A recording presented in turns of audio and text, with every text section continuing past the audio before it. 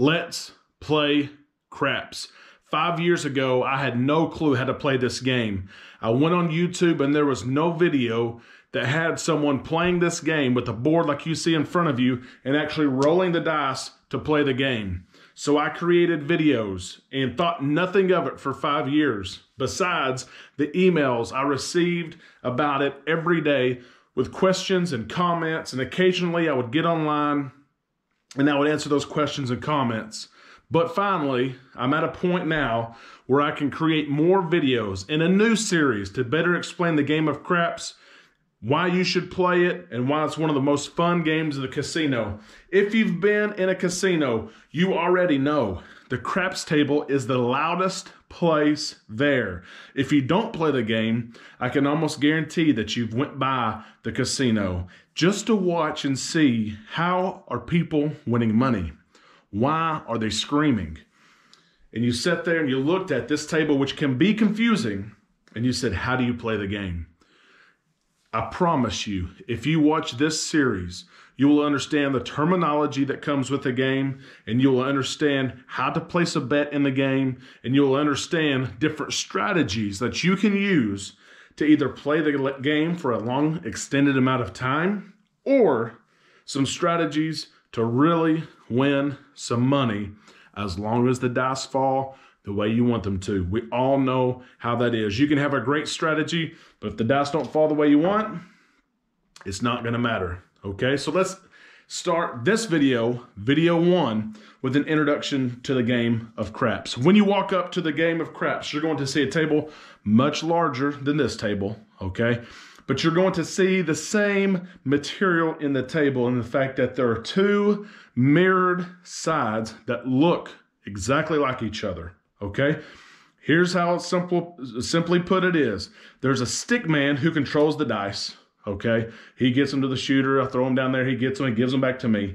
And then there's going to be a person standing in my spot where I am now, and they're going to stand someone else right there, and they're going to be the dealers placing your bets and hopefully paying you. And then sometimes right where that camera is, there will be a pit boss who oversees the entire operation, make sure that the rules are being followed, etc. They'll handle disputes and things like that, okay?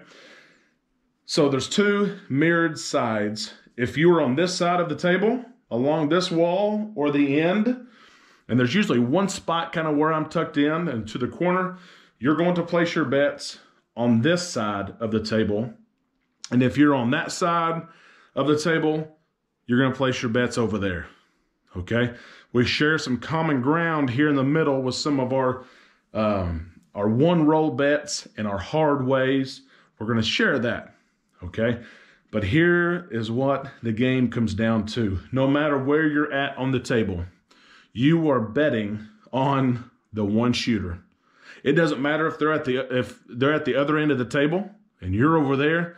We're all betting on the same shooter. With every roll of the dice, that person may win, that person may not win anything, and that person might lose, okay?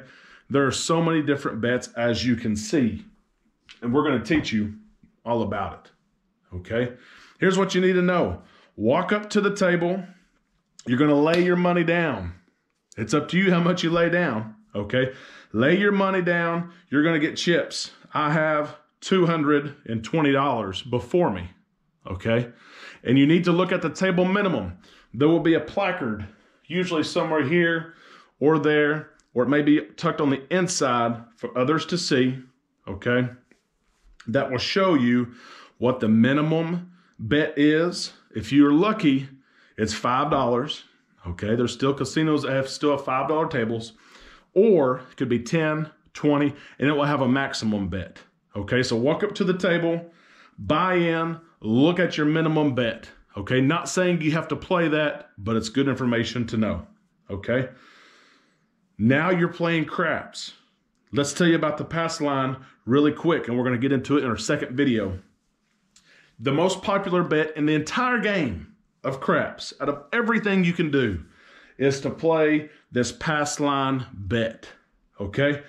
The pass line bet is important when you're the shooter, because you have to make a decision if you want to shoot. You have to play the pass line bet or the don't pass bet, okay? When it's your turn and you have $5 or whatever you want on the pass line or the don't pass line, the stick man will give you 5 dice. Okay, I've got 2 just to be simple tonight, but he'll give you 5 dice. You pick 2, he'll rake the 3 next to him, and you're going to throw your dice always the opposite way, okay? The longer direction. You will see in a lot of my videos, I'll toss them there just for convenience and for time, okay? But if it is your turn, okay, you're going to grab these dice, and you're not going to toss them to the short end.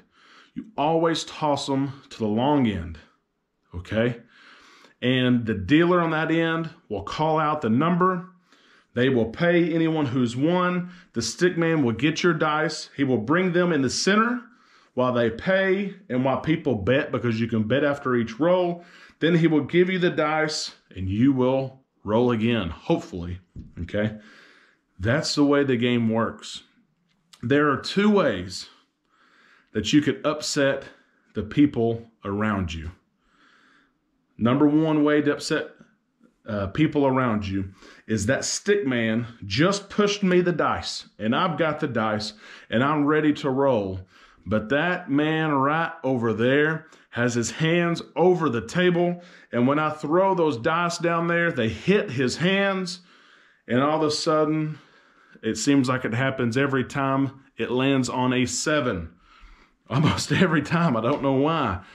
And so it's 7 out, 7 out. Everyone loses their money except for maybe those who are on the don't pass line or the don't come maybe. That will make the table upset at you. Man, what were you doing? You will hear it all the time, okay? So that's just table etiquette. Always keep your hands high. Always keep your hands high. When you place a bet, if you want to place a bet on the 9, a place bet, you can toss your money here and say a 9, place a bet on the 9. And the dealer moves the bet for you. You don't actually take your chip and put it on the 9, okay? Toss it out there. That's a hard 6, hard 6. They will place it for you. You just toss. You toss your bet. Call out what you want. The dealer will do the work. You keep your hands high, okay? The number 2 reason, and not all people are upset or picky about this, but I see a lot that are, is when you're at the table, okay, whether you're playing or you're not playing, do not say the number 7. For a lot of people playing at the table, if they have a pass line bet and this point is on any of those numbers, if the shooter rolls a 7, okay, and some people think you can speak it into existence, okay? If the shooter rolls a 7, then all these people playing the pass line and these place bets, it could be a come bet. You'd win on a come bet, but it could be several other bets, hard ways. You lose your money, okay? So don't say the number 7, and that will help you out as well. That's it. There's lesson 1 right there of how to play craps. Please like and please subscribe. That is why I came back 5 years later. I've got 8,000 plus subscribers, I think. People want to learn how to play this game and they want to see it in action. So like and subscribe. Let's go to part 2. Let's play the pass line. Let's roll the dice. Here we go.